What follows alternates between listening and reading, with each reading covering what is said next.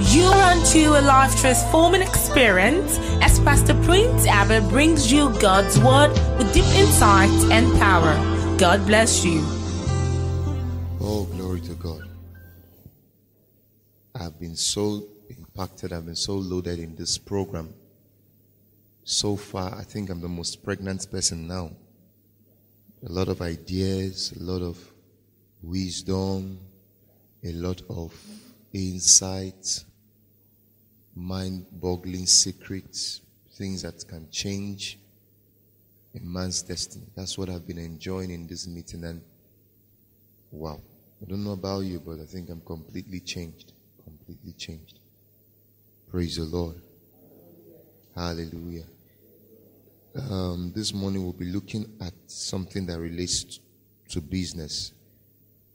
And, this is summit. It's titled Africa CEO Summit. And the essence of this summit is to help us become people who would impact their generation economically. The Bible says, I wish above all things that thou mayest prosper and be in good health, even as thy soul prospers. So there's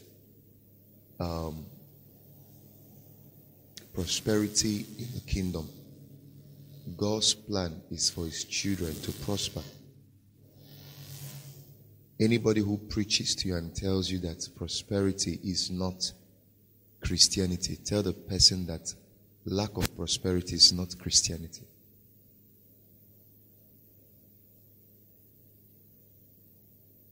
Because that is what Jesus died for. He was made poor, so by his poverty you can become rich. That's what he died for, nothing else. Essence of Christianity. Can't you see that the first thing Jesus said in the book of Luke chapter 4? He said, the Spirit of the Lord is upon me because he has anointed me to preach what? The good news. To who? The poor. The first people the good news is preached to. The poor. The poor. He has anointed me to preach the good news to the poor.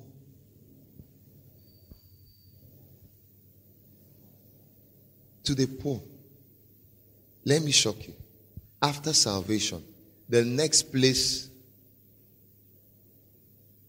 the gospel affects you is in your pocket. Follow me. Oh. After salvation, the next place the gospel shall affect you is where? Your pocket. I like the Bible when it says that you cannot serve God and mammon. I found out that the Bible didn't say you cannot serve God with mammon.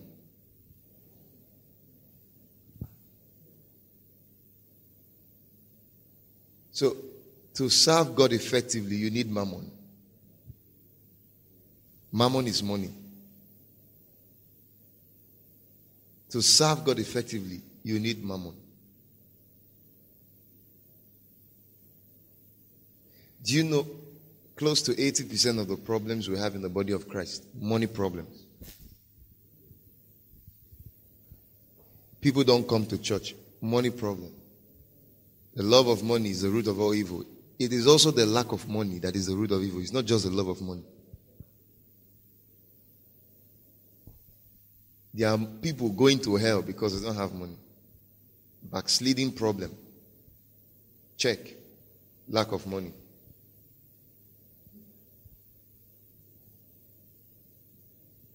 That's why as a ministry, we are keen about this thing. We want to balance life. We want to balance life. We want to raise a church where everybody is successful. Church where when people see you, when people look at you, when people come close to you, something about them observe. When they observe you, something about them is transformed. Something about them is inspired. Something about them is wowed.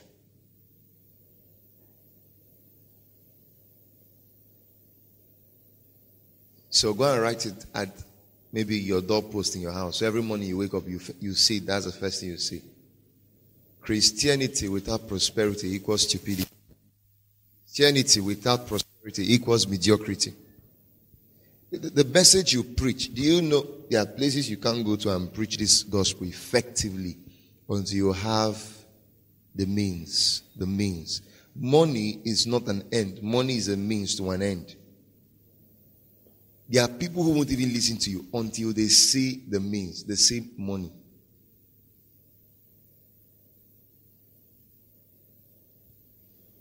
It is religion that tells you money is evil. The true gospel enriches you. The true gospel, it salvages you. It works on your finances. That's why this summit is put. And for those of you who have been following the summit, you just be following closely, carefully. I'm sure there are a lot of scales falling off from your eyes. There are a lot of limitations falling off your mind. You're beginning to see things the way they can be. Beginning to see yourself the way you can be.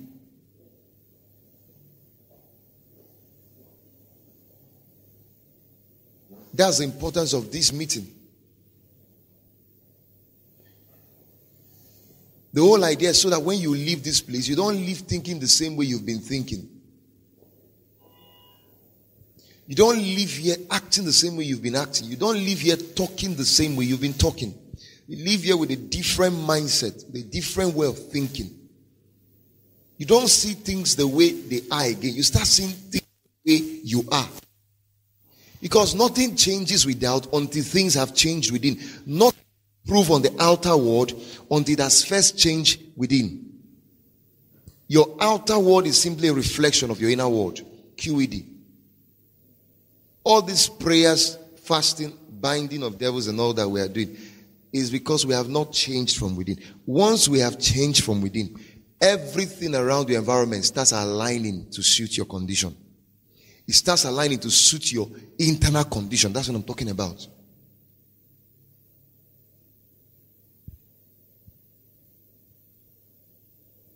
So this morning I'll show you a very simple secret. I titled it the 10 over 10 rules of business. What is business? A lot of people think business is buying and selling. It's not. Business is simply meeting needs. Business is simply solving problems. Business is simply solving problems.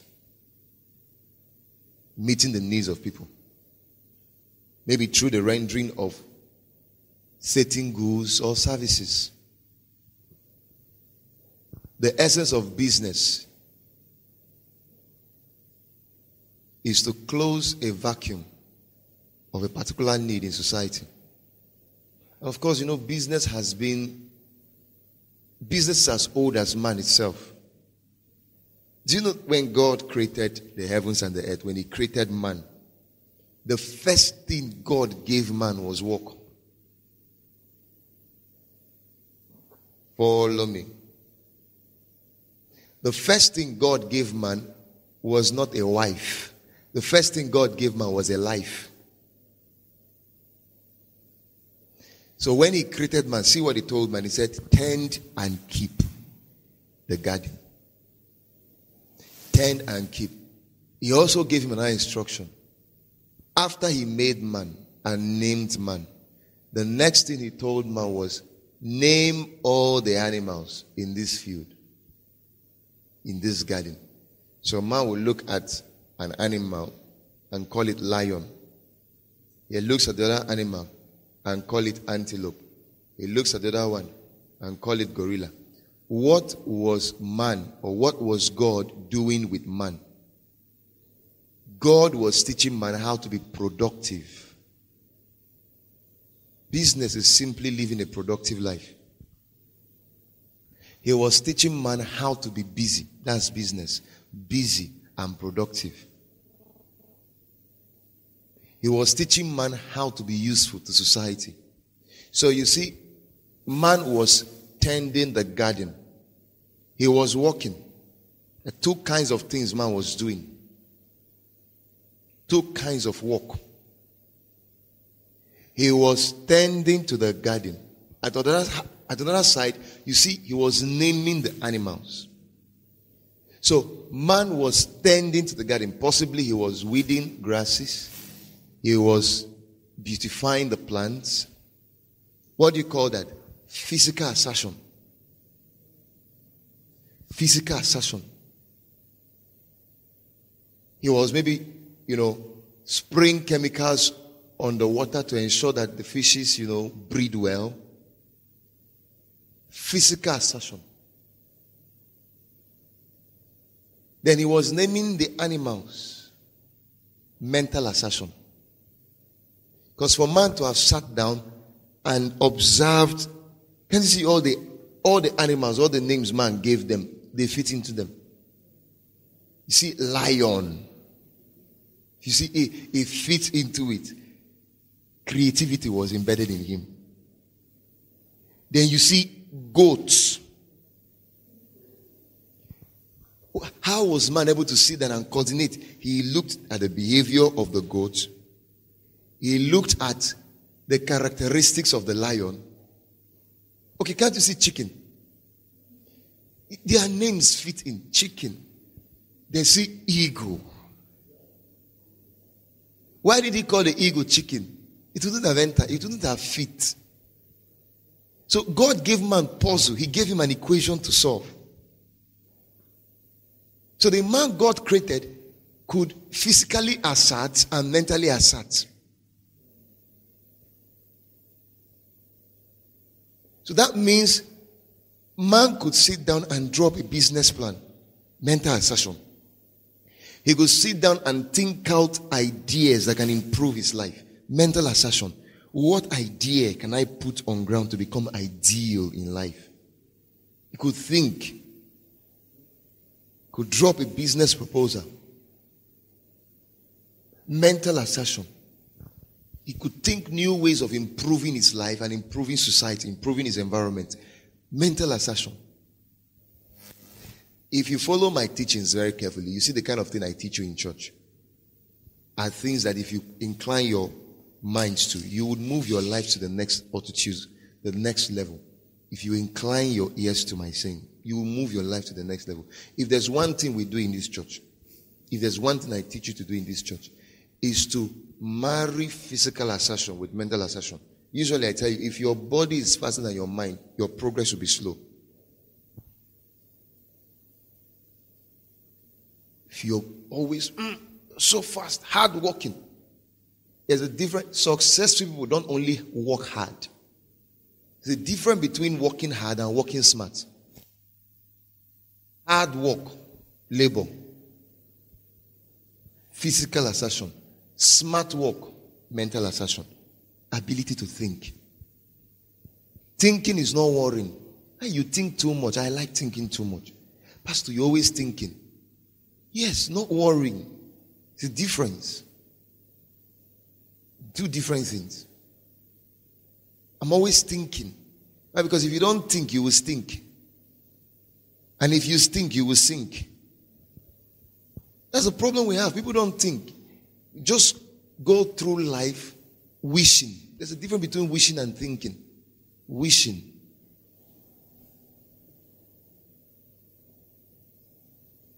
Thinking is the use of the mind in a constructive way to produce desirable results in life. That's what thinking is. The constructive use of the mind in order to produce desirable results in life. That's thinking. We call it creative thinking. Creative thinking. Ability to sit down and come up with ideas that can turn the landscape of ability to,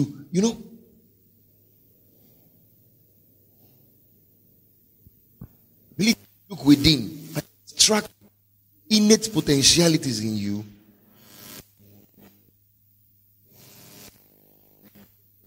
To bring those potentialities to light. That's thinking. The question is this. Every morning I wake up, people ask me very funny questions. People ask you very funny questions. Questions like, how are you? Have you had your bath? Have you eaten? How was your night? Regular questions people ask every day. How was your... Did you eat? You know, ask very funny questions. Well, I've hardly heard a person ask him, did you think? I've not heard someone asking, have you thought today? A whole day passes, people don't think of how to improve their life. A whole day, they are not thinking. Not thinking of how to add to the economic index of their nation. Not thinking of how to extract the, opportunities that are lying dormant in their society. They don't think.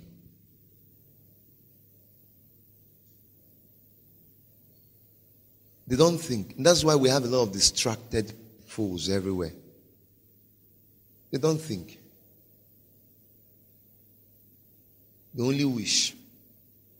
And if wishes were horses, beggars will ride. They don't think. And because they don't think, they don't even know when an opportunity is around them. They can't seize it. There's power in thinking, Thinking.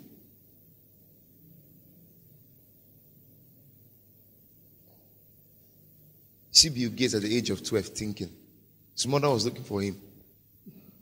The guy screamed and said, Mom, why are you disturbing me? I'm thinking. Don't you think? Don't you think? What are you doing? Since morning, thinking out how to become a big gate that will assess the bills of nations. That's the meaning of Bill Gates.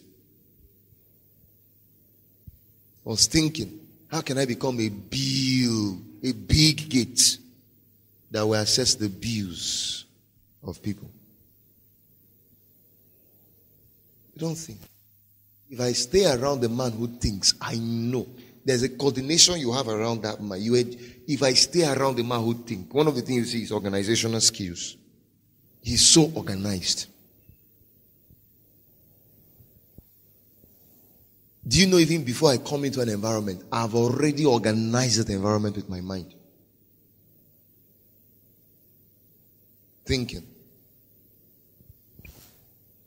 God gave you a mind so you can give rest. God gave you a mind so you can give him peace of mind. So you can give him rest. Because all the prayers you are praying are actually disturbances to him. God give me this. God give me that. God give me this. God give me that. God give me this. And God is saying, but I've given you a mind. And when God gave us a mind, he gave us everything we would ever need. Look at all the things you're enjoying in life. You think they all came from heaven? Entered the aircraft one time. I said, this aircraft I'm flying now, did it fall from heaven? Did God create it? Somebody who was thinking created it. So you are busy crying, God give me. Somebody is using his mind, and it's not even pray. Most of these guys don't even pray. They are not even Christians. Some of them pure atheists. But the results they are making, the cameras you're using, somebody thought it out. Clothes you wear, somebody thought it out. There's nothing people have done that was not born out of thoughts. That was not born out of a thought to solve a problem, to meet a need. Look around you. Everything was thought out. Do you know as powerful as God was, as powerful as God is, he also thinks. You know that you were even a thought in God's mind first. Before God said, let us make man in our image and likeness, you think it just happened. God first thought it. God first thought of making you before he made you. God, the Trinity, together. You think it was just magical. They just built man. Just did one magic. Boom. Appear. Man just appeared. They mold the head. When they finish molding the head, God will sit down and look at it. He will call Jesus and say, Jay, look at this head very well. What do you think about it? Catch the question, what do you think about it? And Jesus will say, the only challenge I have with the head is that it looks like that one, that chimpanzee we created. There's no difference. It looks like that gorilla. Say, but we're supposed to make it in our image and likeness. Say, Holy Spirit, come. What do you think about this stuff? Say, God, I have an idea. Let's take the eyes away from this place we put it. Can we adjust it? So, okay, bring the measuring tape. We'll measure Jesus' eyes. Okay, it's 2.5 meters. Okay. Holy Ghost, so put it. Put the tape. Yeah, we made a mistake somewhere there. Just bring the eyes down. Then bring it down. Hey, he's looking like a man now. I think it was one day he did that job. It took him time to build you. How God constructively. Okay, look at your body system. Sometimes I look at myself and I am amazed. I'm trying to show you how to reason in life, because some people are just walking around serving a living God. I am serving a living God. You don't know the living God you are serving is also a professional. I would rather sing serving a professional, serving an expertise. Amen. Who's singing living God? You don't know how that living God, he's a professional.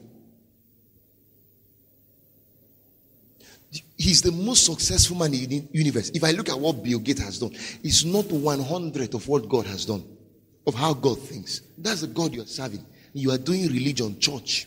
Sit down, they pollute your mind with demons and witchcraft. You go out and, hey. Sometimes I look at my human body. I look at my system. I say, my God, check it. Your eyes has never done the function of a nose. Everything is well coordinated and well interlinked. You eat, after a while, digestion takes place. I've not seen people going to poo-poo through their mouths, or through their nose, or through their ears. Imagine go to the toilet, open the system, put your ears in, now I have poo-poo.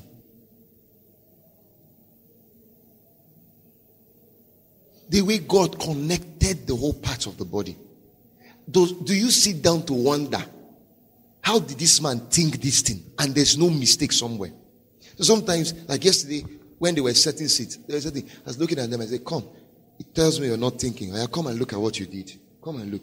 I said, do you know when God finished creating a particular thing? The Bible said, and God saw that it was good. So perhaps if it was good, he would do another thing. He finished. After he created the sun and the moon and all that, he saw and it was good. So there was appraisal. There was examination. But some of us live lives without appraisals, without examination. We just walk around, no thinking. We don't look. Why are we not making progress in this dimension? What is lacking here? What can I put in this area of my life to get desired results? Why is Mr. A getting more results than me? What does he know? What is he doing? That's thinking. When you start asking such questions in your life, then you are ready for this thing. That's when you are ready. This thing I'm talking about. That's the way I think. Why is that ministry very successful? What are they doing? What did they do to raise leaders? I find that secret. I start employing it. Okay, maybe we should employ things like this, put things. That's why you see I'm always shouting. Why? I have seen something, and the day I will stop shouting is the day you start seeing what I've seen. There's a way I've seen you can become. So that thing gives me restlessness. I'm so curious. I'm so passionate. Can I get these people to stop behaving like animals and start behaving like human beings? Because there are people who behave below the standard of humans. Opportunities everywhere. And people can't access it. Why? They don't think. I'm not here to talk to you about the power of thinking this morning. I want to show you one or two things. 10 over 10 rules of business. I told you business is not necessarily buying and selling like some of you think. How many of you are aware I'm involved in business? Hey. I'm involved in big time business. Most of you don't know. Big time business. Do you see the way I'm talking to you now? It's business. In your mind, pastor is preaching. I'm not preaching, I'm doing business. What is business? Solving problems. You can't solve a problem and be poor.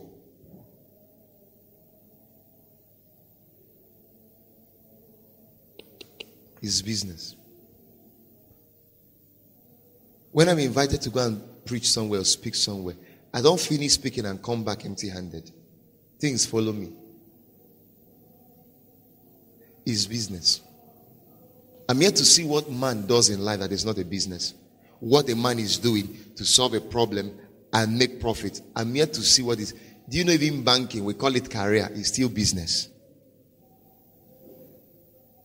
Glow, we call it career. Well, you who is working in Glow may say, I'm a career person. But Mike Adenuga doesn't call himself a career person. He calls himself a businessman. He's a chief executive officer. Who is a CEO? He's a businessman.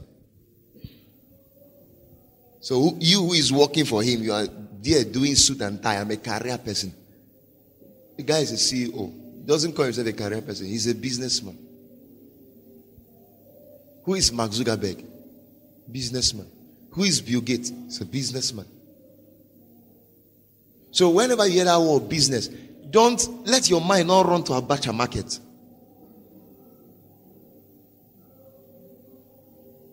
Let it not run to Abacha market. Do you know the guys who got the contract to fix all the street lights in this city? Businessman. It's a company. Government wants to do something. They are looking for businessmen. Contractors. Who is a contractor? A businessman. Somebody you contract to do a business, to do a job. That's a businessman. It's because they call it contractor. And it looks like tractor. So it looks big, sounds big. He's a businessman.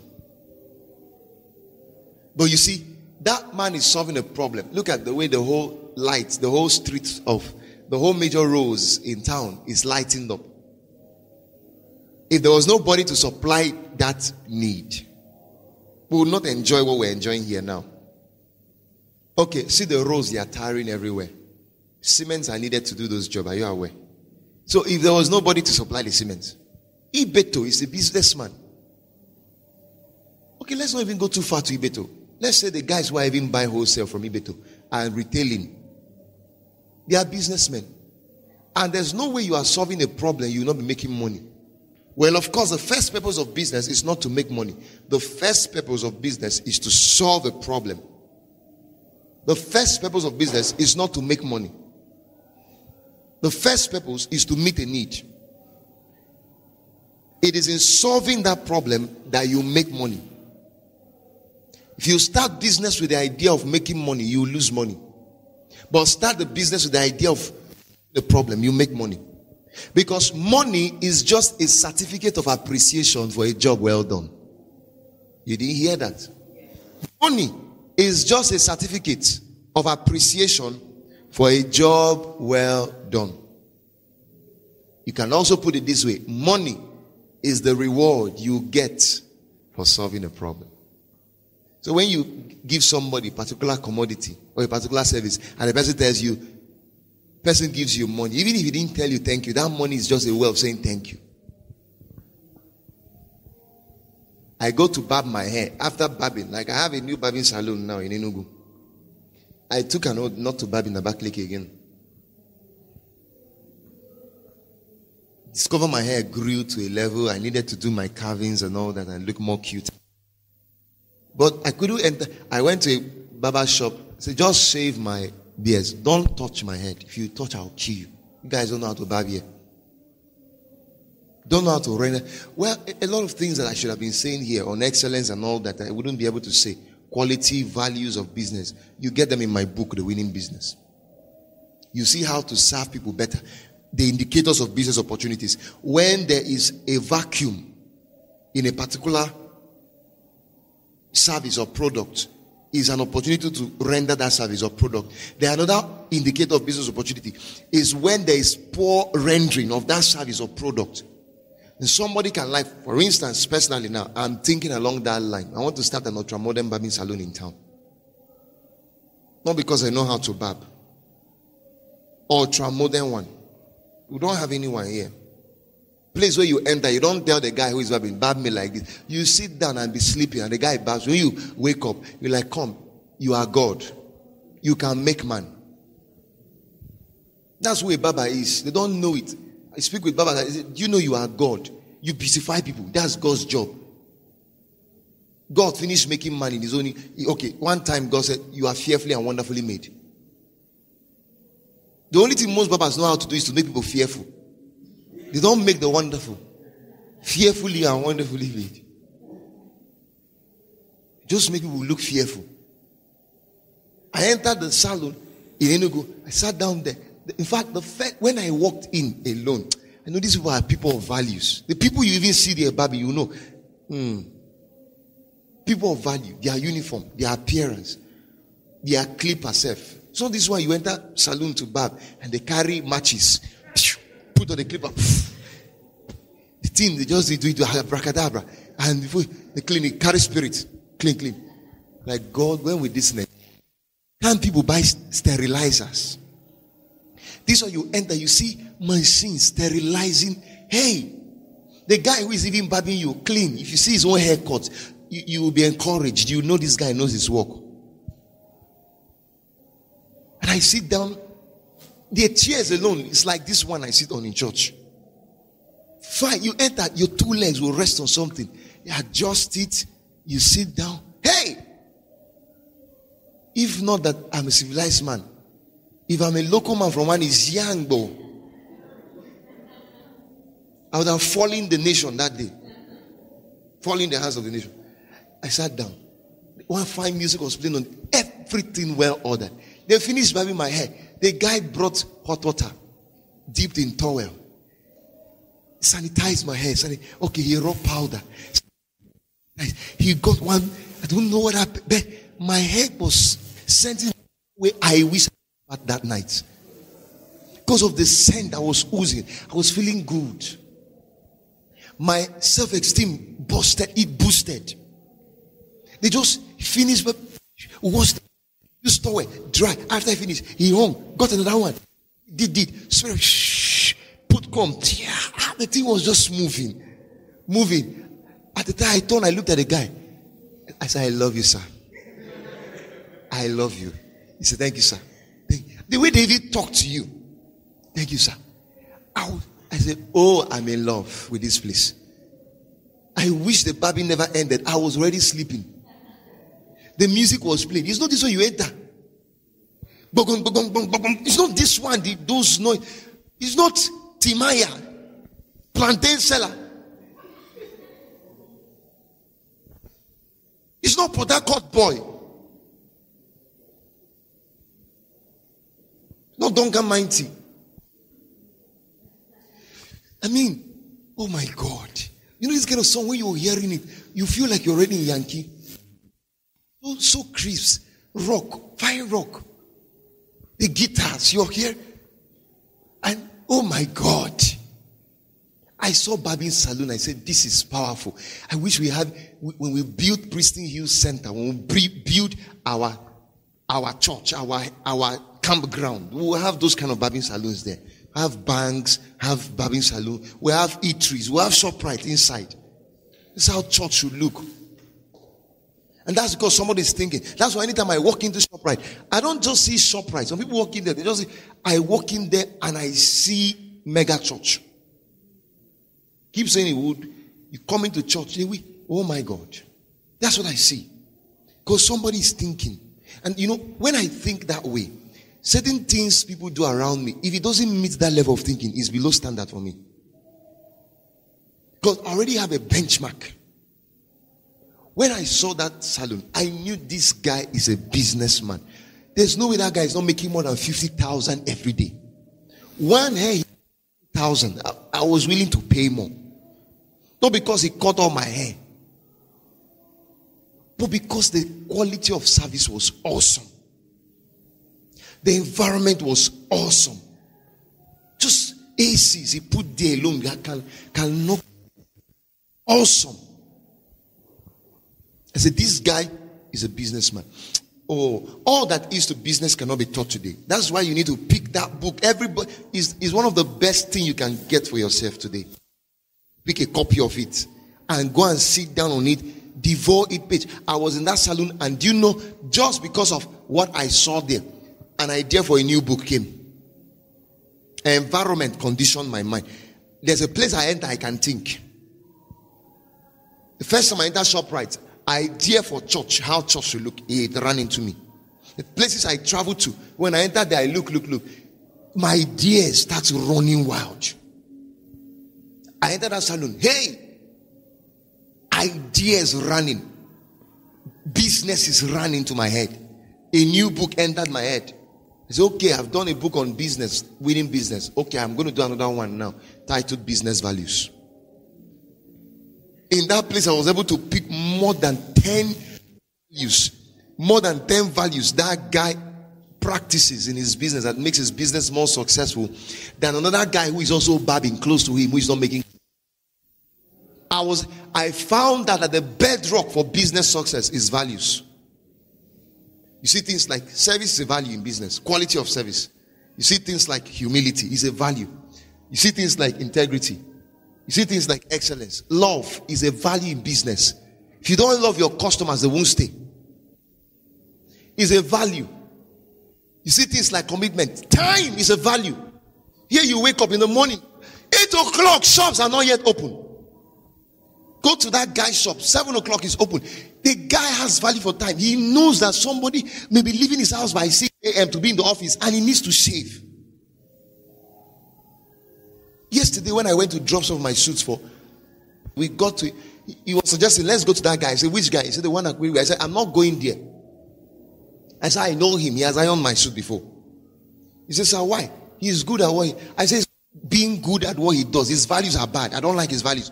1, he doesn't stay in his shop. 2, he doesn't have light. Doesn't value light. He doesn't. So you go there, iron. Sir, no light. You carry your suit and go back. He has chased the customer. He doesn't have business values. Imagine you go to Crunches in the morning, eat. Can't you see all these businesses that are succeeding? Go and check his values. You go to bank in the morning and they tell you, no, we are starting 10 o'clock today. 6 o'clock, 5 o'clock, they're already in the bank preparing for you. Once you arrive there 8, all of them are seated down waiting for you to collect money or to drop money. Go to Crunches. Once it's 8, it's open. Can't you see they're still in business? You think it's because they know how to cook. No, values. The guy who is leaving his house 7 a.m. knows once he gets there 8 o'clock, he will find food to eat. So they are consistent. The law of consistency is a value. They are consistent. They are consistent. You can predict them. Not this one you're doing business. You can't predict what he's going to do next. You give somebody your suit to iron. He tells you tomorrow, come and collect it. You come tomorrow, sir, no light. You pick it next tomorrow. And they are saying it. Can't you see there's no light in town? That person does everything possible to read all the excuses of his business so he can satisfy his customers. That is value. I picked things in a place somebody, because I was thinking, I picked it up and a new book downloaded in my spirit, Business Values. And I'm working on it already.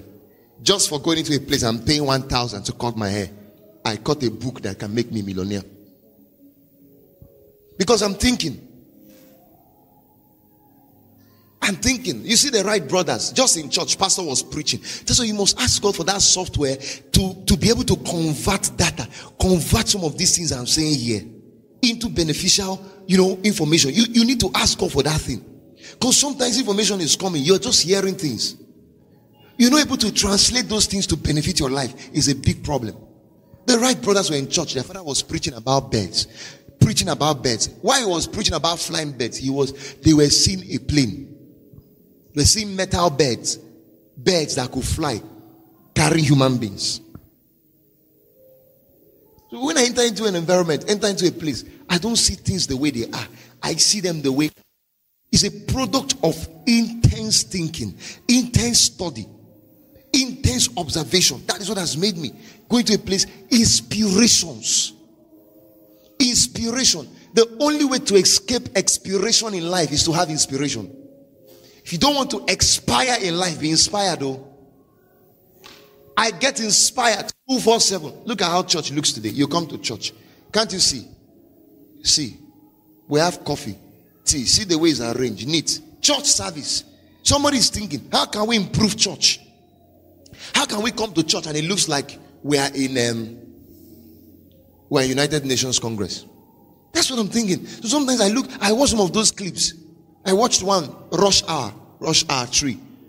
And I saw a particular congress, wow. I said, this is powerful. My God, this can be a church. See how this place looks. See this congress. Wow. Can we make church look like this? It's not this masquerade setting people do in church. Oh.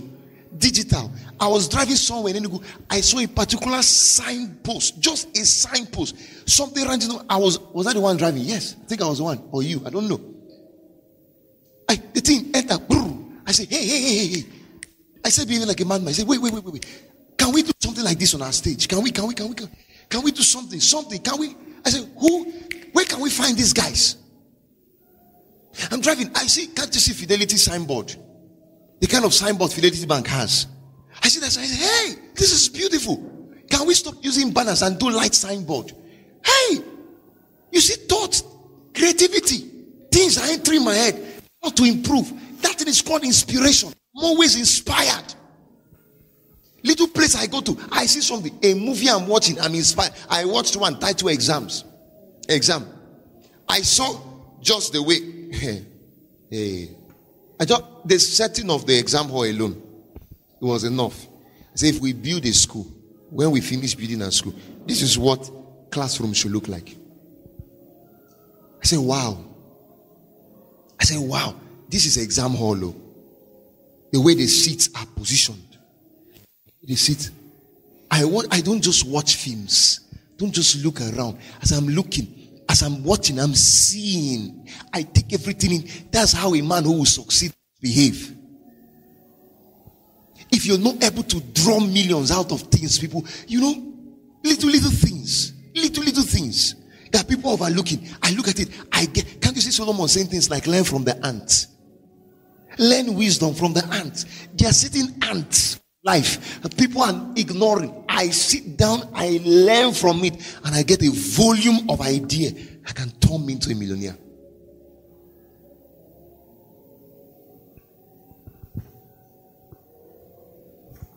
I'm training you on how to use your eyes, how to use your mind.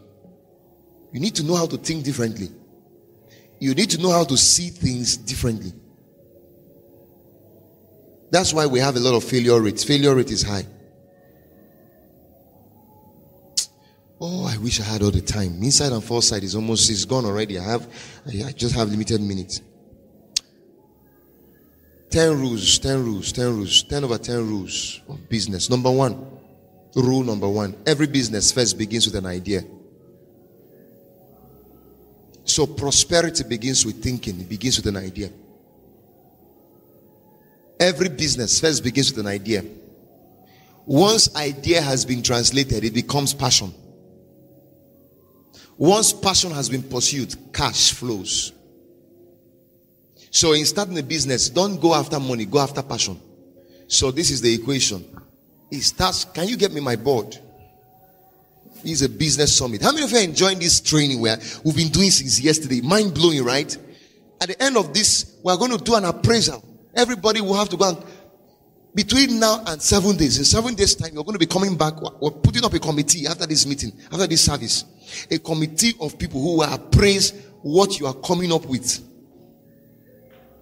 And we'll look at it. Let me know if there was impact in this meeting. Or if it was another come and hear and go back kind of meeting. So business starts with an idea. See how money flows. Idea, passion, then cash. If you would make money in life, this is the equation. It starts with idea. What idea do you have? That idea must solve a problem.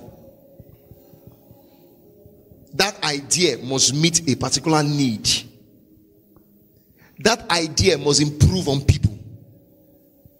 That idea must improve on society. So business starts with an idea. Prosperity starts with an idea. Wealth starts with an idea.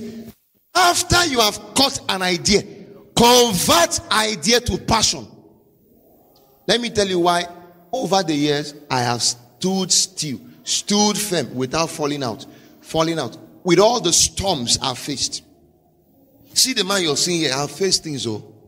I've seen things. Don't think whatever you look around me now that maybe a little bit rosy was like that. I have. The early days of my starting in life, there were times when we were starting in school, those days in Cross River State. Do you know we were sleeping on the bare floor? Bare floor. No carpets on the ground. We didn't pay for the place. We even booked. The guy we met was a campus student. We met him and said, please, can we sleep in your house for a few days before we get our own? The guy said, no problem, but I'm packing out soon. I said, no problem. He packed out. We met the landlady. Madam, can we sleep in this house until you get a tenant? She said, no problem. The guy cleared all the things, mattress, everything, left the house. There was no carpet on the ground. There was nothing. We didn't have any property. It was on normal cement we were sleeping. We just put one wrap. Sleep on normal for months. It was our suit we were putting on the ground to sleep. And we wake up in the morning, dressed in suits. Look to everybody in the town. Hey, who are these guys? At time we are walking, we convert the trekking to strolling. We baptize it in strolling. We would trek a distance like from here to Ishieke. Trek a distance like from here to Ishieke just to get a particular thing done. We get to the school. Hey, no money. That was when we were building at the time. Hey, no money. We can't hire laborers to do a landscaping. We started doing the work ourselves. Look at me, proprietor. I'll carry shovel. We're the ones planting. We're the ones landscaping. Sometimes at the time we even had to learn so many things we didn't know. Why? We converted that idea to passion. The reason most people are chronic failures in life, they are not passionate. I have never started anything with a capital. The first capital I had was an idea capital. When I got an idea, I transformed that idea to passion. What has kept me going, even in the midst of storms and tides and tempests, was not because of the money in my pocket. It was because of the passion. The passion that was running in me. I was passionate. If you are not yet the man in that vision, you cannot get that vision to speak. Even in ministry, the same thing. The same thing. Is that people have done all kinds of things to me. There's nothing you talk about that people have not done to me. Yet I stand stronger. There's nothing you can think about. Is it betrayals? I've seen it. Is it hurt? I've seen it. They do all kinds of things. And if you're not passionate about your calling, you're not passionate about your ministry, you're not passionate about that business, that idea, you will give up. You will get to a point where if you're not careful, you throw in the towel. But at the time, even if people, okay, everybody leaves me and I'm the only one standing, I'll continue. I have been there severally. I will still continue. I'm telling you, that's been my life. I have never known how to give up. Why? Passion. Passion is what helps your vision not to pass on. You need to catch this thing. As I'm talking to you now, some of you should be getting pregnant with. There are people who are not passionate. That's why they can't produce results. When God promises you Canaan land that flows with milk and honey, you need to also understand something. That the road that leads to Canaan land doesn't flow with milk and honey. What will keep you on that road, what will keep you traveling that path, is passion. So you see all the thorns and thistles all the wahala, all the headache, everything that may happen to you, what is going to sustain you on that path? What is going to keep you on that journey? Passion. People disappoint you, they don't disappoint you. Somebody promised you money, he didn't give you the money. All of those things will not be a factor. People have thrown in their towels. People have killed their Moses because Pharaoh said, kill all the firstborn. Imagine that guy, that lady who gave birth to Moses. Because Pharaoh said, kill all the firstborn child in Egypt. All the Hebrew firstborn child. Kill them all. Imagine that Pharaoh's mom or the Moses' mom said, I don't want to die. He has already spoken. Imagine as she killed it. She took the baby and went and kept in the water, not to drown him, because he knew that was where Pharaoh's daughter comes to bath. So she already had a projection that Pharaoh's daughter will adopt the baby. She didn't even run away. She was there looking at the boy, waiting for when the woman will come to take her bath. When the woman came and took she didn't even give up. She went and met the woman. He said, please, can I help you disciple your son? Can I help you do nanny for him? Can you see what a passionate woman did? Do you know it was passion the mother of Idahosa had for Archbishop Benson Idahosa that made her preserve that boy? Even when the father said, kill him, we have lost hope in him. He's an imbecile. It was passion. Instead of killing the boy, the woman took the boy to a distance, eloped to the boy, and ran away from the house. Imagine the woman killed that boy because the father said, let's kill him, he's an imbecile. We wouldn't have heard the voice of Archbishop Benson Idahosa. Okay, let's look at Jesus. Can't you see a Jesus Christ? King of kings, Lord of lords, born into a world to be the savior of humankind and mankind. Herod declared war after him. Herod declared fire after him. What finally happened? Can't you see what Mary and Joseph did with the boy? When an angel appeared in the night and said, hey, Herod is seeking to kill this boy. Take this guy, and run away. Take him, run out with this guy. Flee into Egypt. Imagine Joseph say, God, I don't have that strength. Say you told us this son is a son from heaven. If he's a son from heaven, let angels feel all over this place now. What is this wahala? Just send legions of angels to fill all this place. They won't touch us. So that when Herod and his army men come, fire will just burn them. That was a God sent. Jesus was a promise sent from heaven down here.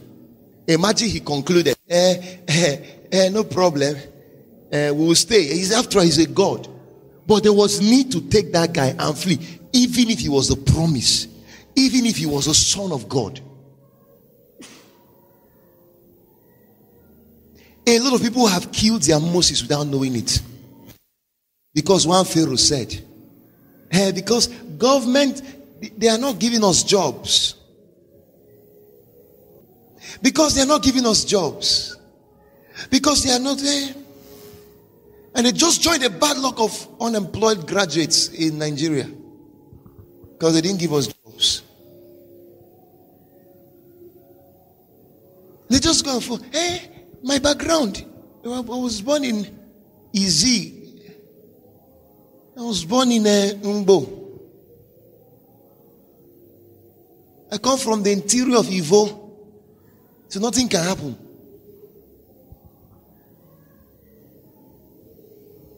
Can't you see a Gideon? Hello, that man of valor. And the guy say, hey, me? Valor what? I'm from the least of the clan of this whatever. That's why I check. Anytime God appears to a man and he wants to commission him, the first thing God does is to redefine that man's way of thinking. Because God can believe in you. The whole world can believe in you. You don't believe in yourself, you are a failure. You are going to fail big time. You're going to fail and have grandchildren.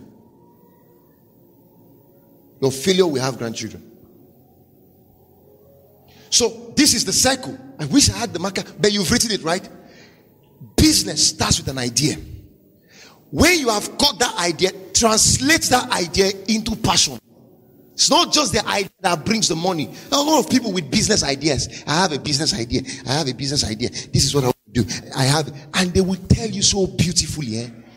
Good idea on paper, so beautifully designed, beautifully written, beautifully. And you are impressed. It is not going to come to pass that way. The bridge between your idea and your money is your passion. So passion is the bridge. That's the best rule of business. Business starts with idea, but idea must be converted to passion. That is where the idea consumes you. Passion is simply idea that has consumed you. Passion is simply idea that has taken a hold on you. What idea has consumed you? Your idea is just good in the head. You will never get it anywhere. It has to consume you. It has to eat you up. You are sleeping in the night. You are sleeping it. You are dreaming. You are dreaming it. You are walking on the street. You are walking it. Do you know what keeps me running this vision? Is the passion inside me. That's just it. I've seen something. I've seen a day where we'll have camp meeting. China will be coming. France will be coming. Argentina. I've seen it.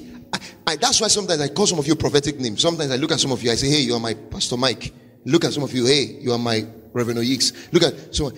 When I look at some of these guys, those big shots in Dominion City, I'm like, don't worry, we are the next in line. And the thing starts consuming me. Hey, how did Pastor David get all these guys? How did he raise this man? Okay, how did he look at the whole world coming down from different parts of the world for camp meeting? You see white people from different nations, and the churches are like, hey, is it just vision this man had? Is it just idea he had? What did he do? Passion, that thing that keeps him awake all night. I want to know that thing. He has seen, and I saw that thing. So sometimes I sit down and I'm listening to him. He's telling us stories of how they started in Enugu. They were just 7 in the hall, one family, this one, that one, that. I said, is that how he started? He started that small. So if he started that small, what made it this big? Is it just I have a vision that made it? What made it that big?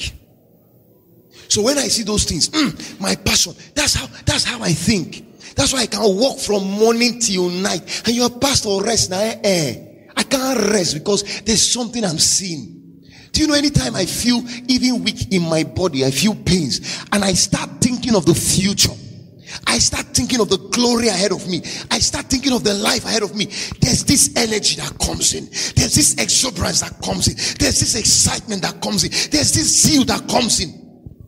I can pursue it tirelessly. That's why I say without inspiration, expiration is inevitable. People expire because they're not inspired. Sometimes I come across pastors, I'm with them, and they don't know what is in my head. I'm like, all of you, don't worry, give me time. I see some of them, their priorities just to pastor a good church, drive a good car, eat offering and tithe. I know a lot of them like that. And they're okay, marry, give birth to children. They just want to. I say, that's not my priority. I've seen, that's why you see all the men I follow after. The Bible says, follow after these men who through faith and patience obtained the promise. Who through faith and patience. So I have a benchmark of people I look after. One of the ways to find a man who you will follow is to check his productivity. Because you can't fly farther than the feathers of your father. You want me to go and find one guy who is doing ministry somewhere in Abakaliki, or who is doing ministry somewhere in Enugu State, who is just recycling one church. I check the man's track record. Check what is his passion. What does he pursue after? If I check those things, I don't see it. You don't have anything to do around me. I forfeit that food I should have eaten, and I burn it buying tapes. It's passion that will make you attend seminars. It's passion that will make you stay in a church like this. It's passion. You see a man who is not passionate, forget it. It's passion that will make you buy books. It's passion that will make you pay the price. All the price it takes to become successful in whatever venture you venture. Once that thing has happened, cash is inevitable. Idea, passion, cash. I want to round up this session in the next 10 minutes, though I have a lot to talk about. Passion. A man's passion determines his focus. Pastor King said something yesterday. He said, if you have something in mind and you are in a Abacha market and people are flaunting other things around you, you won't buy them because you know what you want. So passion defines your focus. Passion defines what you pursue after. No man who worried entangled himself with the affairs of civilians. No. It is not possible. Have you seen those boats running on the pitch and he's wearing suits?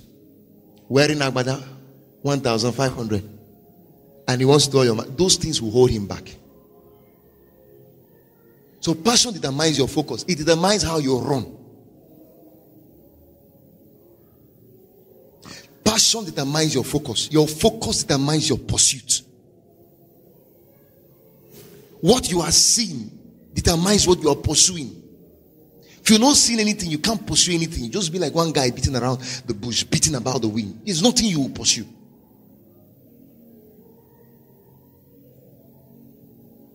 That's rule number one. Anything you are not, 3D ideas you should pursue after. 3D ideas you should pursue after. Number one, go for businesses that are dirty. That's the first D. Go for businesses that are dirty.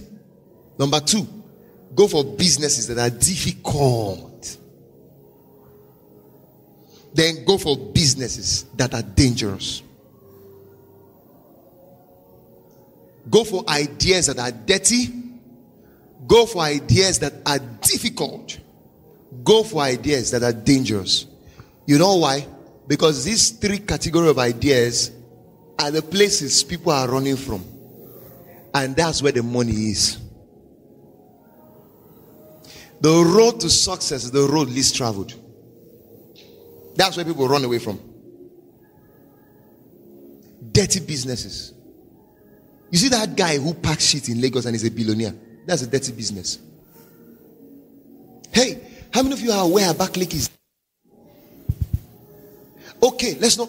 Are you aware that the biggest problem, one of the biggest problems presently in Nigeria as a developing nation is a problem of debts? It's a problem.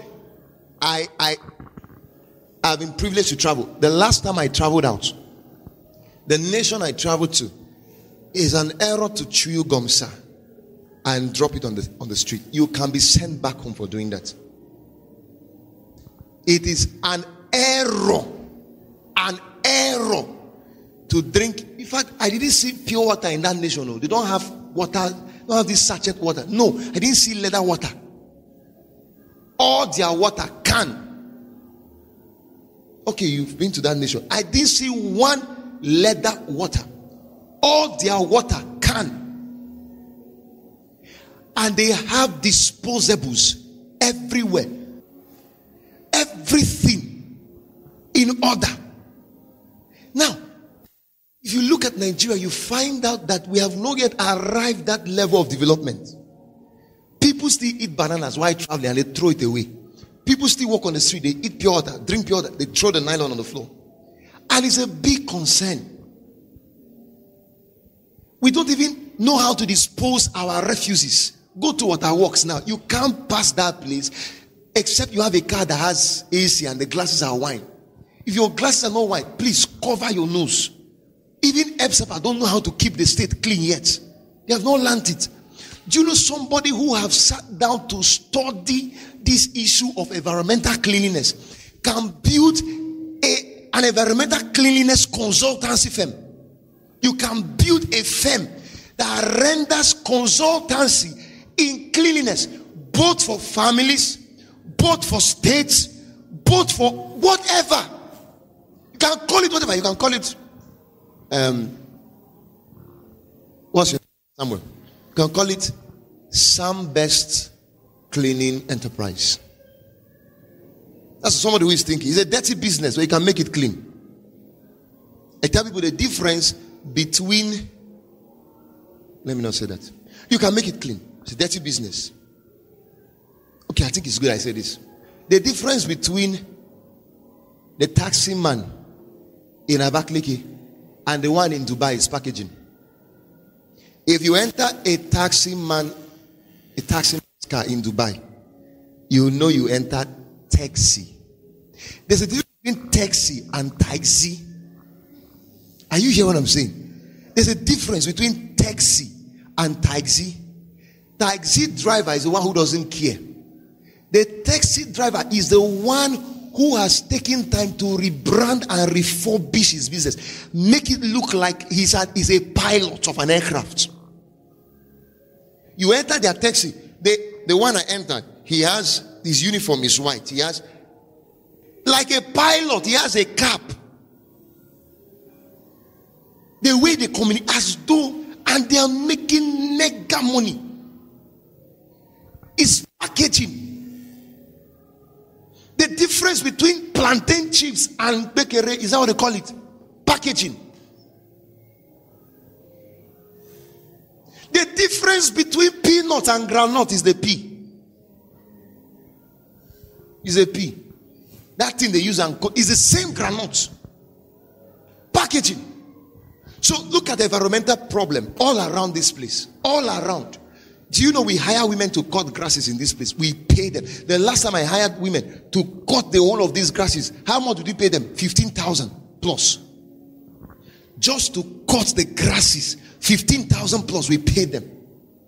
And there are people coming to church and say, glory to God. Hallelujah. They're waiting for white collar job. You don't know white collar job was a dirty collar job people washed. You don't know it. It was a dirty collar job. People took time to wash. Do you know there's no difference between bank and adache? Do you know what adache is? Have you heard? BAM. Weekly BAM. Weekly BAM. Check the bank of yesterdays and check the bank of... Do you know that the difference between paper money and trade by barter, just rebrand, is the same thing? Cowries, we're using it to. Stones, it's the same thing. Packaging. You can start something like a cleaning consultancy where you have to clean the debts in the state. For instance, we have that debt issue around town. And do you know government is interested in people who can come up with ideas? For instance, we have a governor in state who is excellent minded. Very excellent and detailed to the core. Detailed to the core. Can somebody package a proposal for cleaning Abakaliki? It will sell. Can you package a company that advises EPSEPA, advises the Ministry of Environment on how to maintain cleanliness in the states? Can you write a proposal that can put up a lecture for the state where people, families, landlords and all that can be sensitized on how to keep their compounds? Because if families, for instance, all these landlords are taught how to put their houses in order, how to put their compounds, how they should dispose refugees, if they are taught it, sometimes we try to solve a problem without getting to the root of the problem. It's just like diagnosing a sickness or administering treatment to a sickness you have not diagnosed. You just suspect it's headache and you're taking Panadol. It may be something else, but it's affecting you on the head. It may not be headache. You're treating malaria. You think it's malaria. You're taking whatever, chloroquine. It may not be it. First of all, you need to visit the lab and diagnose. Why do we clean our states? And after 1 week, the state looks dirty. If somebody who is thinking sits down and put up these things on paper, okay, this is the reason. Our landlords are not clean and they don't have the culture of cleanliness. Okay, that is one. Number two, okay, they don't observe sanitation exercise. That's number two. Okay, number three, what else could be there? They don't have disposable cans in their house. Can we provide disposable cans in their house? Can we provide all of those stores? And where you have come up with these things, package that company. Just put some company structures and all of those stuffs. Have a board of management. It doesn't take anything. Find 2 jobless people around you. Call them. Just like God called the Trinity, called the Son, and called the Holy Ghost. He said, let us make. He didn't have to tell them about salary fair. Look for people who don't have a direction in life. Look for people who are idling. All you need is to give them a vision that can benefit them in the long run. Just maybe 2 or 3. That's the power. There's power in 3. If 3 people unite, they can start anything. That's why you see God all the time. He's always talking about, okay, God appears. He says, I'm the God of Abraham, Isaac, and Jacob. 3. Let us make man in our image and likeness. God the Father, God the Son, God the Holy Ghost. There's this thing about the power of 3. So you catch that business idea, find a team. That's what it means. Call 1 or 2 persons together. Okay, we are now 3. This is the business. Design the structure. Who is the head? What's the management board like? Who are the leaders? Who does what? Who does what? Job description. It can start from 3 and expand. Then start taking steps. Action. Start taking steps. The direction of what you have seen. Don't wait until you go to the government house and they give you time to see. Start from somewhere. You can declare on a road a project. It's very simple. Walk into houses from one house to the other. Please, my name is so and so. You don't even need to address yourself as a corporate businessman. My name is engineer. Did you study engineering in school? No. But do you know they are environmental engineers?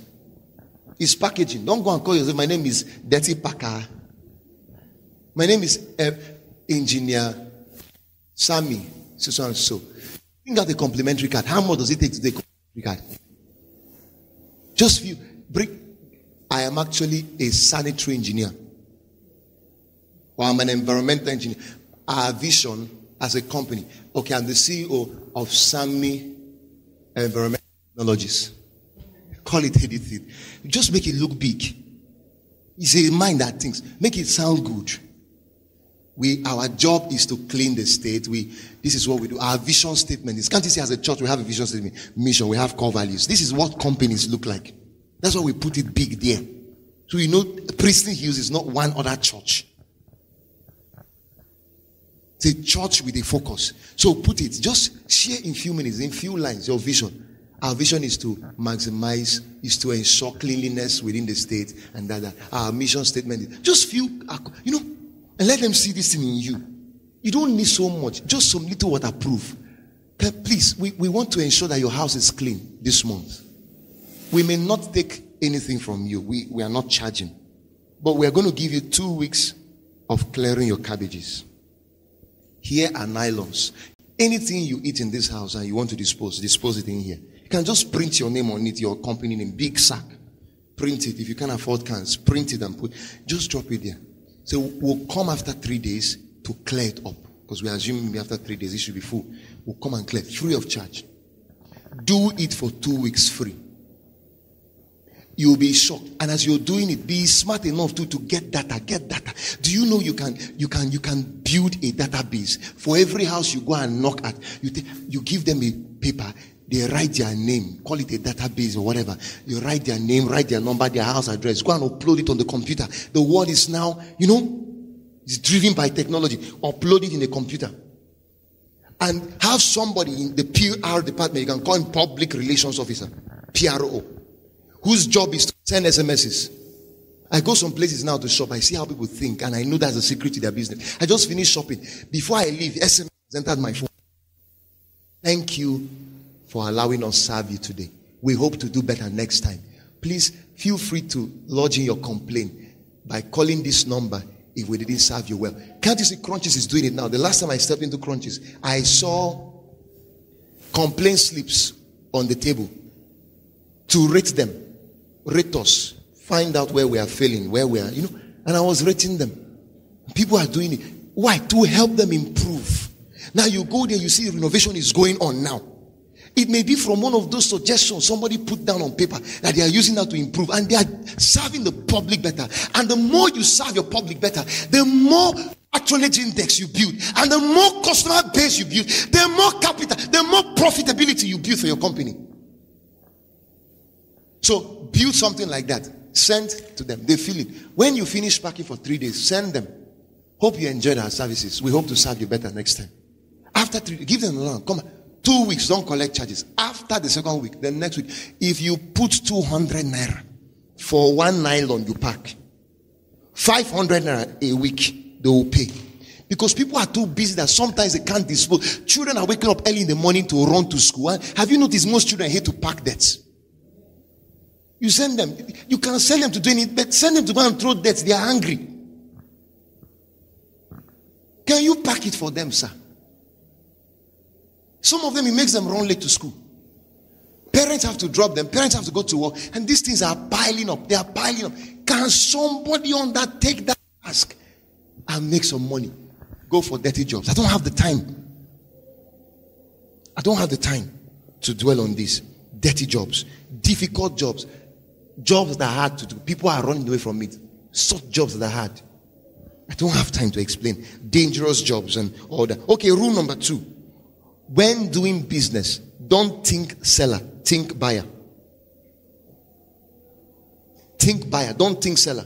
Some people do business with the whole focus on themselves. How much they will make, how much they would earn, how much they would be able to. Don't have yourself in mind when doing business. Have the guy you are serving in mind. Think the buyer. How best can I serve this person? Your focus should be building such a healthy customer service policy that treats your customers and serve them like kings. Create a policy in your business that makes every customer that walks into your business premises feel like a king, feel like a god. Do you know in church now we are building something like that? It's what we are building in church called Greeters Department. We put red carpet outside. So you're coming to church, the way they even hug you, shake you, receive you, make you feel like a king. We're even building a canteen now. We're thinking of building canteen in church. When church finishes now, people should be able to go out and place order for, make them feel like, hi, this is home. This is family. Church is a family. People should feel loved. They should feel cared for. That's the same way your business should be.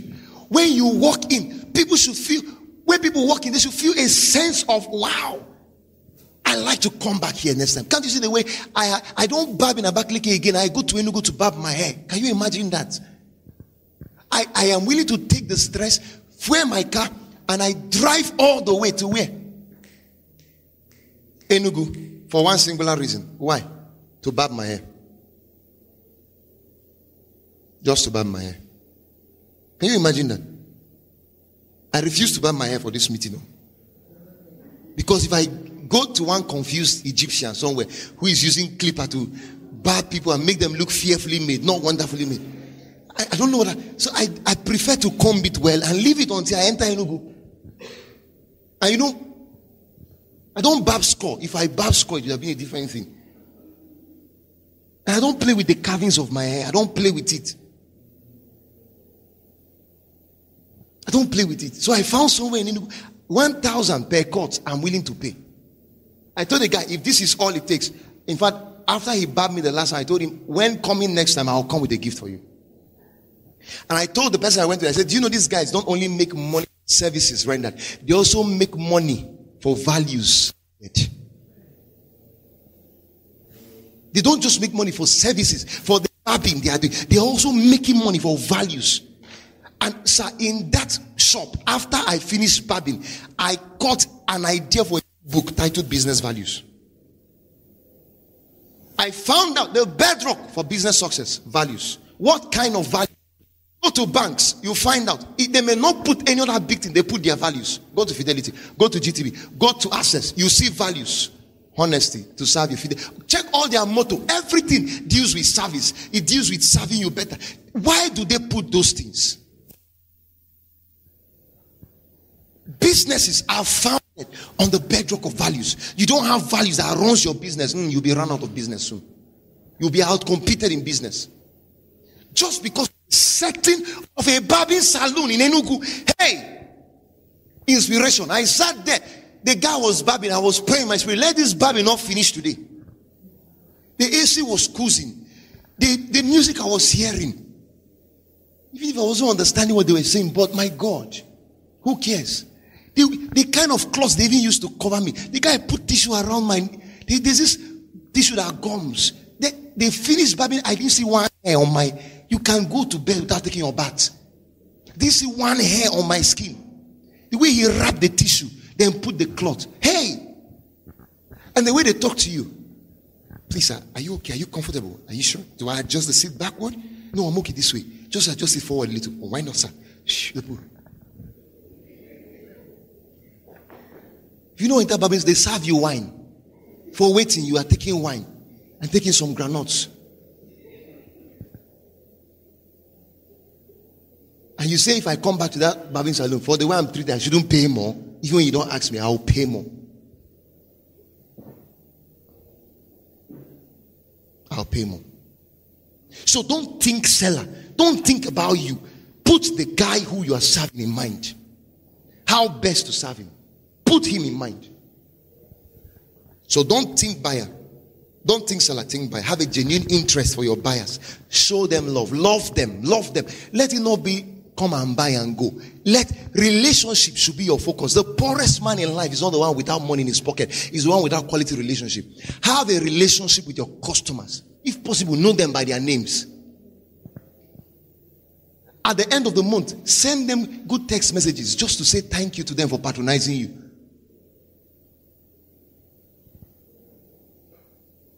That's business. Have a genuine interest in them. When they come to their shop, some of them, maybe family members, when they come, put sweets on your counter for their children. Put small biscuits. What does it cost? Just little biscuit. Hey, Junior, for you. And the woman feels, wow, this is business.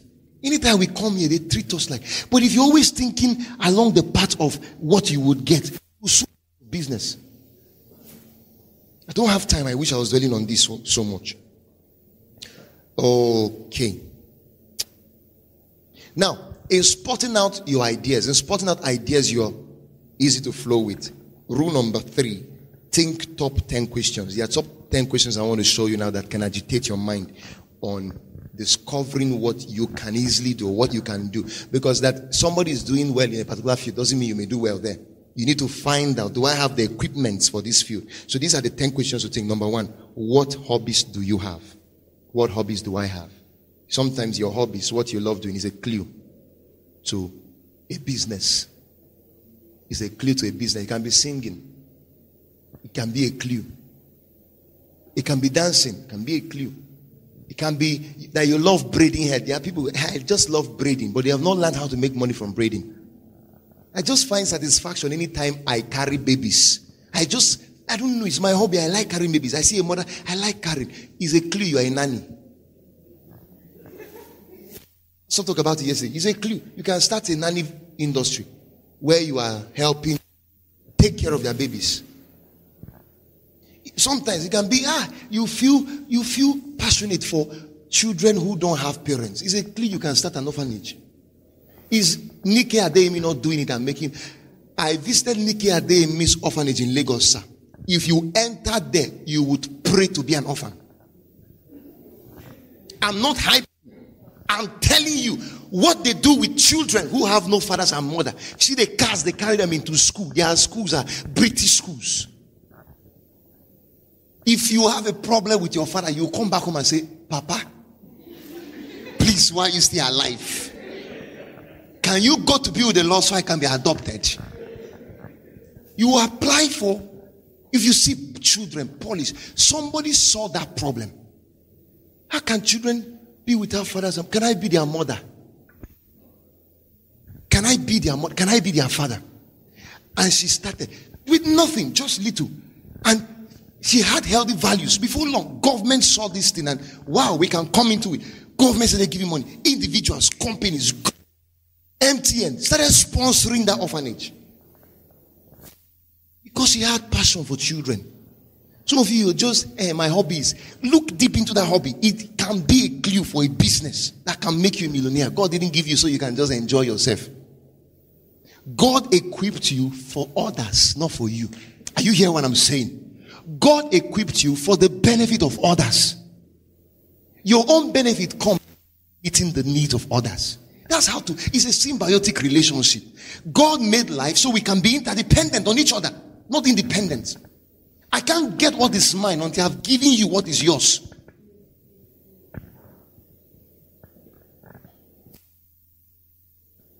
What are your hobbies? What do you love doing? That's number 2. What do you love doing? Number 3. When were the last 5 occasions you had fun? Check those occasions that gives you fun. No time. What are your 3 biggest talents? What have you seen abroad that you wish you had at home? Those kind of questions. Like when I that I saw that barbing salon, I wish we had it in Abakaliki.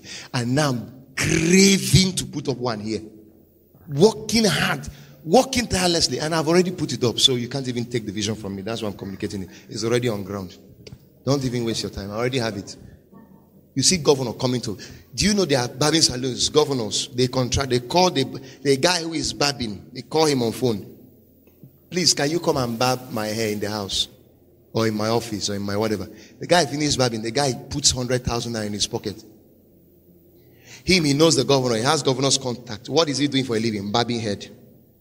Seest thou a man diligent? That's the key. Success is not in what you do, success is in who you are. So seest thou a man diligent? Diligence is a value in business. Diligent in his business. The Bible did not specify the kind of business.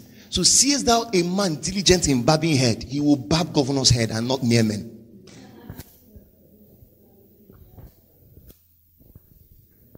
That's the secret. That's the secret. Diligence in business. And there's one guy who has just made a first class who is carrying files from one company to the other. But one guy who is diligently barbing head is talking with the governor. How many of you know Coscharis? Don't have time to talk to you about Coscharis. Coscharis. Here Coscharis. He doesn't even know English, sir. Doesn't know how to speak English. I have also been 2010 Excellence in Leadership Conference, Samade Miss Church. He was invited to speak on the session of economy, one of the syndicate sessions. My goodness, you won't believe that's the same. He tells you how he started. Somebody who is English. One time he spoke and said, look, people shouldn't mind my English. I thank God for technology. Today you can spell have, H-A-V-E as H-V. So don't mind me. Let's flow like that. So if you don't like me, don't invite me next time. But you know his session made the most impact from all other sessions. It's results that cancels insult. And when you have result, men consult you.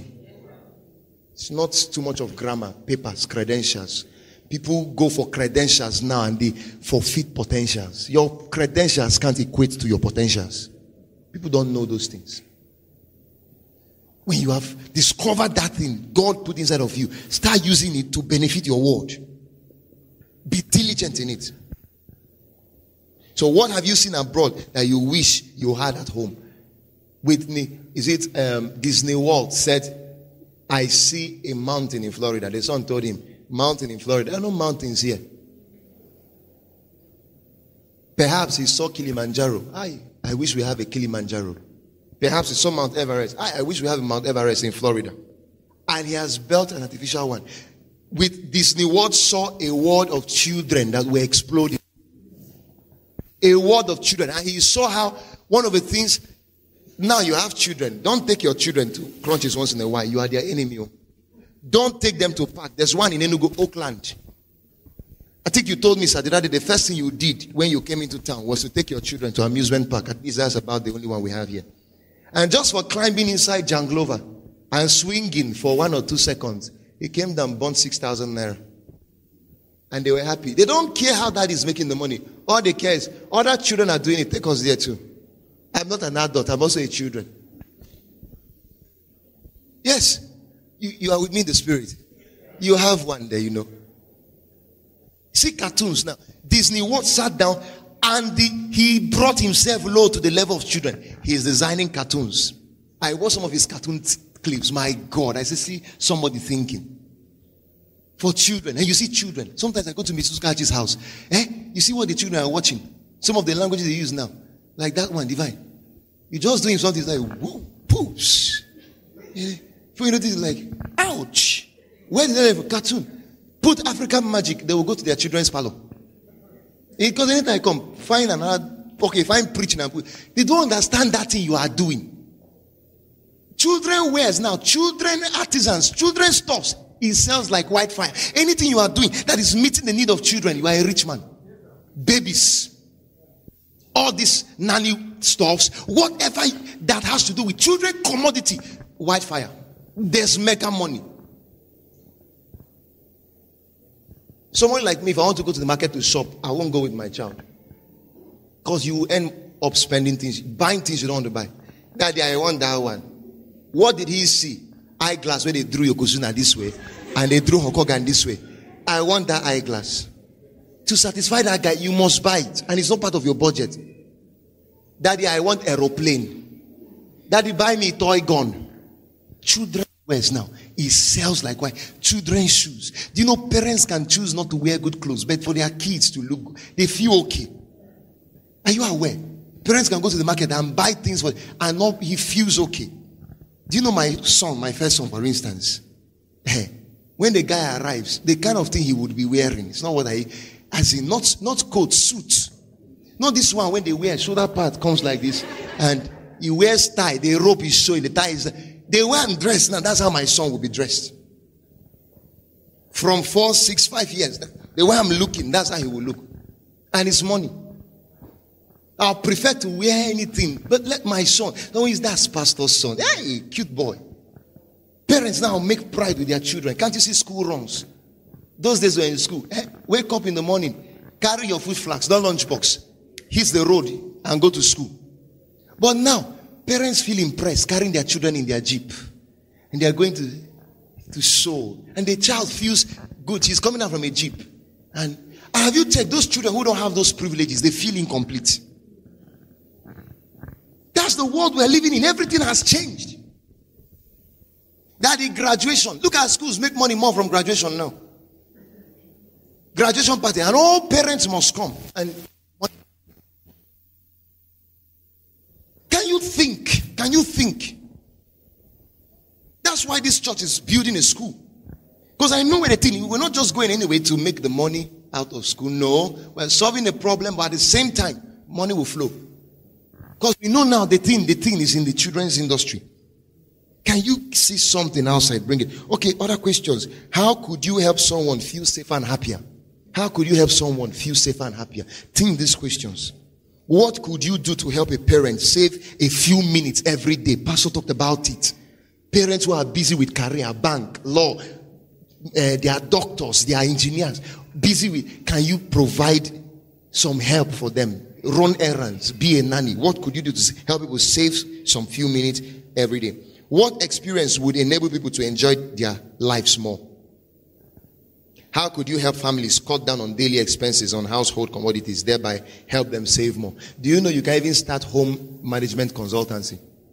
That's what it's talking about. You can start a consultancy that helps family even make purchases. You can even help family do purchases. They will pay you, what do you call it? Commissions. That is somebody how much do you spend a month buying your foodstuffs and buying your this and buying? I spend 50,000. So do you know you can spend 20,000 buying the same thing? Because there are some of these people who know where to buy cheaper. Most parents don't even know. They just spend money. So I can help you save 30. Give me 20. I'm going to buy the same thing for affordable. They will take the cost by. Do you know at the end of the day? Okay, my commission, just 15,000. I'm telling you what people are doing and making money. It seems like you see them every day. It's like they're not doing anything. Where's your shop? The 20th century is not the business that will be done with shops. It's businesses that will be done on phone. Businesses that will be done on Facebook. Businesses that will be done on WhatsApp. Can't you hear of Jumai? How many places do they have shops? It's not just in Lagos. Or I don't know if they have another one. But can't you see that they do trading through Jumai? Have you not heard of Jumai? They sell shoes, sell clothes, everything online. So they just send you through your WhatsApp, send you through Facebook. You choose the one you like. And before you notice it, in less than 24 hours or thereabouts, and you pay for the services, you pay for that. You know, everything has gone digital now. So you don't even need a shop to. There's somebody I met recently, somebody who sells suit. He was telling me about a dry cleaner in town who just graduated. He has a dry cleaning firm now. What is he doing in that dry cleaning firm? Washing people's clothes, ironing the clothes. Where is he doing it? In his house. One-room apartment. He doesn't need a shop. You have 2-bedroom apartments. What are you doing with 2-bedroom apartments? Convert one to washing room. Wash the people's stuff, dry it, iron. Just go and learn how to iron the thing. It doesn't take anything. Just learn good ironing. Learn how to wash well. When you iron the people's suit, let those shinies not come out. Let people know you are good at it. They will not mind that you have a shop. You can start from your room. Before you notice it, you have an automatic. You're looking at RCC to start a laundry this thing. You don't know how he started.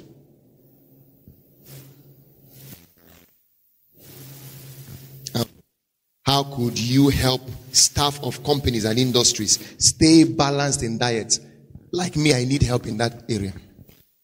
If I get somebody now who can manage my diet, I can the person. I can be so busy that I forget. And there are many staff of companies like that, so busy they forget food. Can you prepare fruit salads? Little teasers. Can you prepare fruit salad? There's money in it. Buy this peanut, buy melon, chop it, refrigerate it, put milk and granite inside. Just make it look fine. Seal it well. Some of you are ashamed that kind of a business. Are doing it and making money. Up quickly. Rule number 4. Sorry, number 5. 4. Okay, rule number 4. Hire several brains together. 2 or more good heads on the team are better than one best brain. 2 or more good heads on the team is better than one best brain. So the limitation of one man's ability is the beginning of another man's ability. So why are people, when you catch an idea, it's some people who can help you with ideas to bring that business to pass. Wire brains. Write this quickly. 7 skills you must master in business. Number 1, business planning skills. Get that book, The Winning Business. You're going to see an X-ray on business plan I did in that book. Because there are certain businesses you want to fund. What is stopping you is ability to write a business plan, a winning business plan. You have funding agencies or whatever everywhere. Even individuals who are interested in funding. But you must know how to write a captivating business plan. There are several reasons why you must know how to write a business plan. One of it is so you can save yourself from leaping or save yourself from crashing a business you have not studied first. So business is first studied on paper before it's practiced. So when you put up a business plan, you are able to know the pitfalls in that business. You're able to know what and what you need. You first have that business on paper. The business must first succeed on paper before it succeeds in practical life. As business planning skills, ability to sit down with pen and paper and write out that business. What's the management structure like? What's the leadership? What's the administration? What's the expected startup capital? How much do you need to start up this? What are you spending to buy this? What are you spending to acquire this and all that? How much is your salary if you're going to pay people? All these things must be captured on paper before you venture. So you must master business skills. So any business plan that does not first excel on paper cannot excel in reality. So write your business precisely and clearly. Those are some of the attributes of a good business plan. It must be precise, it must be clear, it must be even brief. So business planning skills also includes the study and learning of the line of business you want to undertake. So use the internet. They're on your phones, your tablets, your computer, and books to study about the particular field of business you want to undertake. This is one way to become a good business person.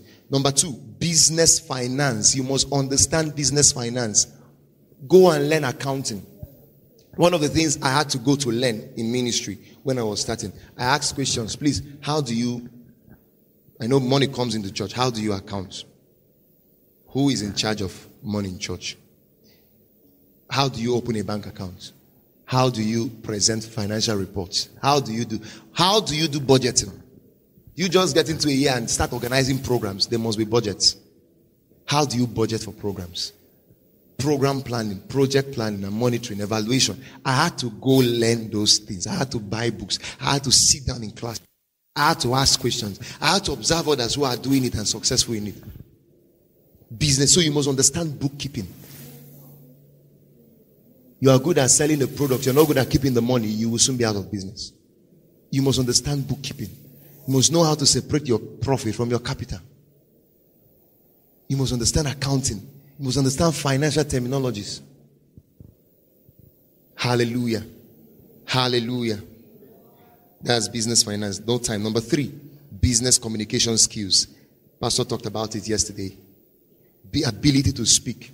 Interpersonal skills. Communication skills. Communication skills. Of the battles you are having in life is not premised on what you don't know. Some it's premised on not knowing how to communicate. You may have a good idea, but the problem is, how do I say it? There's anything you must master speech.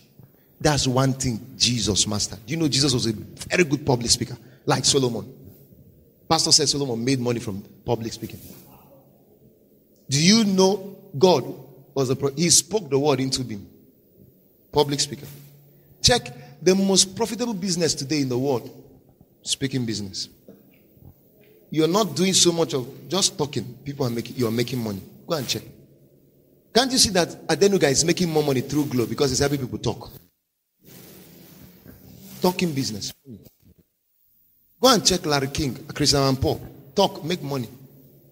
More pair of Channels TV and a couple of them. They are making money. Talk. Train your mouth. Any man whose mouth has been trained cannot be poor. If you know how to talk. So you must build your elevator speech. I call it elevator speech because you don't have the time to say what all you have to say. Elevator speech. Let me give an example. If you are in an elevator with somebody, maybe you met Dangote, you are in a hotel. Okay, let's say you're on board flight to Lagos from Abuja, 40 minutes or 45 minutes. And fortunately, I've entered plane and I met men I wouldn't have met on a very good day. I would need to fill forms. But you don't fill form before you enter flight. Because governor is in the plane, you fill form. No, it doesn't work. So you just entered and you met, governor was sitting close. Your seat is here.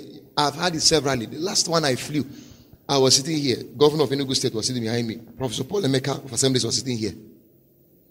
When you have that kind of opportunity, what do you do with it?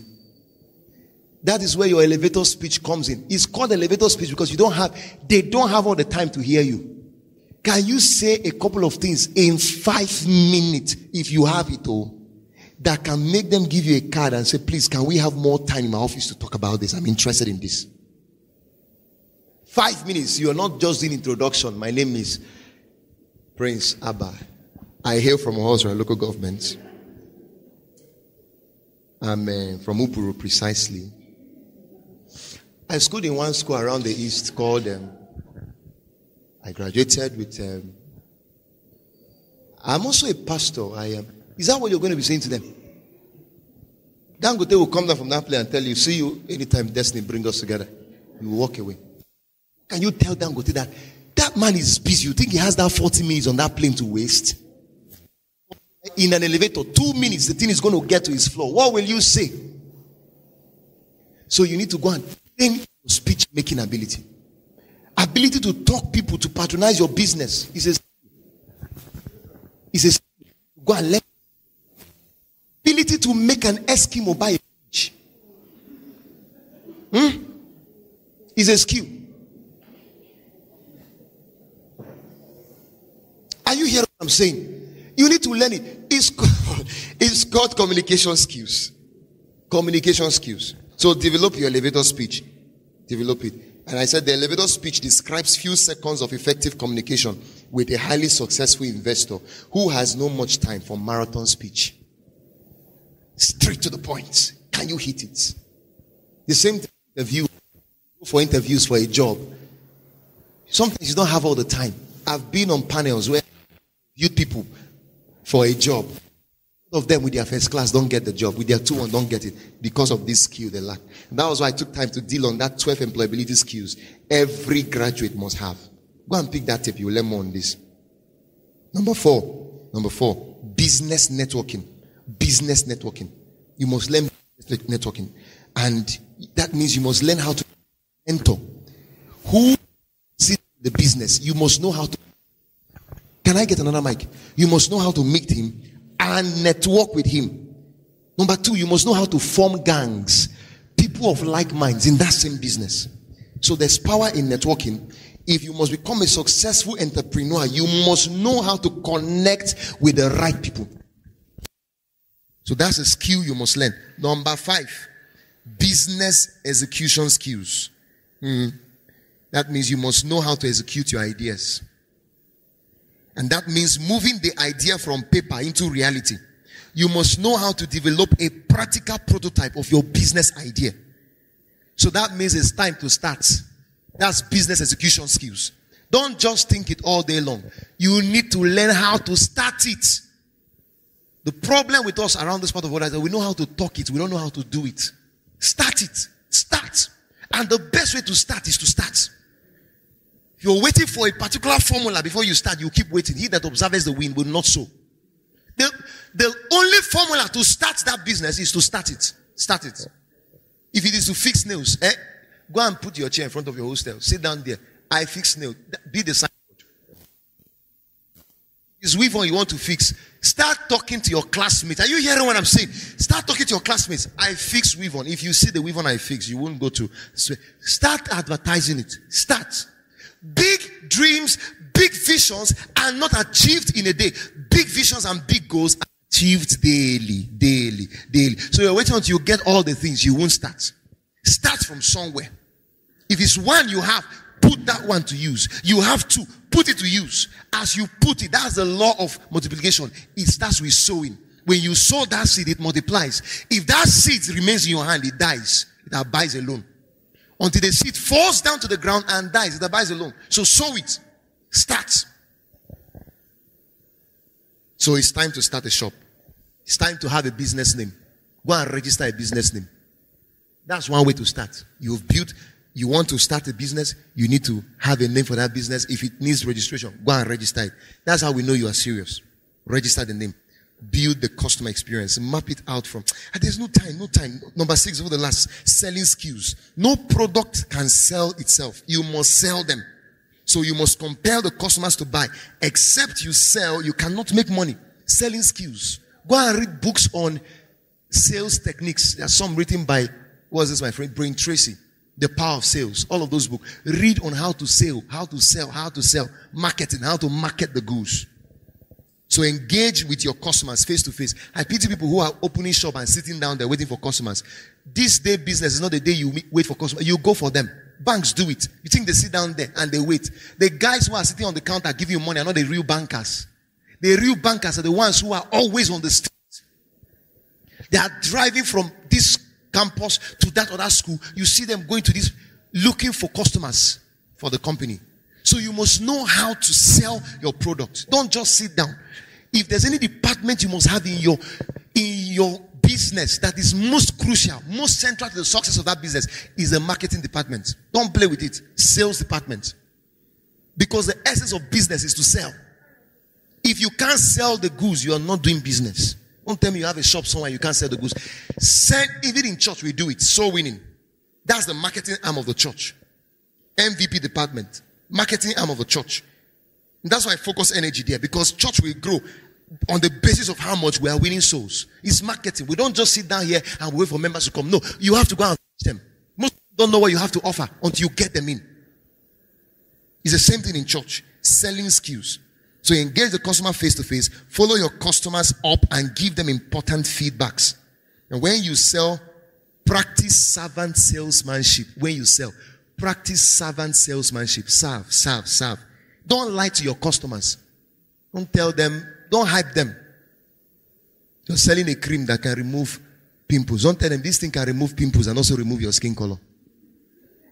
If you're not careful, guys, don't hype, don't exaggerate. Selling toothpaste. Don't tell them this thing would make your teeth white. It will also make your tongue. Your tongue will stop being red. It can be white too. Don't lie. Be truthful. So you cannot fool your customers twice. When they buy something from you and discover you lied to them, you can't fool them the second time. They won't come back. Customers are smarter than even the sellers. You can't fool them twice. So sell for benefits. Sell for the benefit of the customer. Sell benefits. Don't sell futures. Finally, number 7, go and learn people and leadership skills. People and leadership skills. Now, the people you have on your business team will either make or mar your business. Treat your leaders like the best. They are your first customers. Because they are the first people who patronize the business. They are the ones who will talk the business. They're the ones who will make the business appealing to others. Treat them like kings. When I go to a company and customers or the people selling for the CEO are not acting right, I know there's something wrong with the guy there. He has not learned how to treat his employees. Hire good people. People as good as you are. So when recruiting, recruit people. Now this is how to recruit. Recruit people with their hearts first. Before a hand. Heart talks about attitude.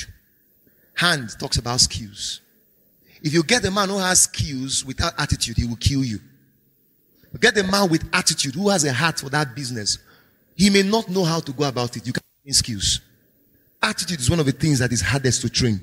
You can train skills easier than attitude. So look for good people. People who are loyal, who can be trustworthy, people who can die for that business, people who are faithful. Don't get one rebellious guy in your team and say the guy is an expert. He will kill you. Go for people who have a heart. That's what I just said for the business. Go for people who have a heart before a head. Hire people with records on job performance. So your staff are your first customers. Treat them well. Don't pay bananas. Reward extra efforts. Pick those ones who are doing well amongst your team. Reward them. Even the customers that patronized you more for the year deserves a reward. So keep records. The one who patronized you best for the year, call him. Send him something. We checked our record and you were you're the best. Organize customers. In companies they do, is it employee, end of the year, staff, whatever. You can do end of the year customer, whatever. And send text messages to all your customers. Let them come. Do a banquet for them. And pick out those ones who patronize you more. Appreciate them.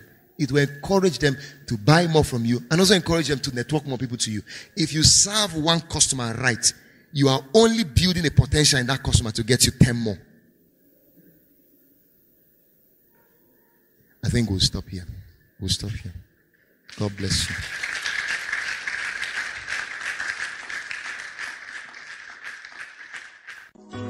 We believe you've been transformed by the wonders of God's Word. For additional information about us, you can visit our website at www.princetonhills.org. You can also send us a mail at info@princetonhills.org or call 070-331-66762 or 081-31-555-747. Princeton Hills Ministries, raising global leaders.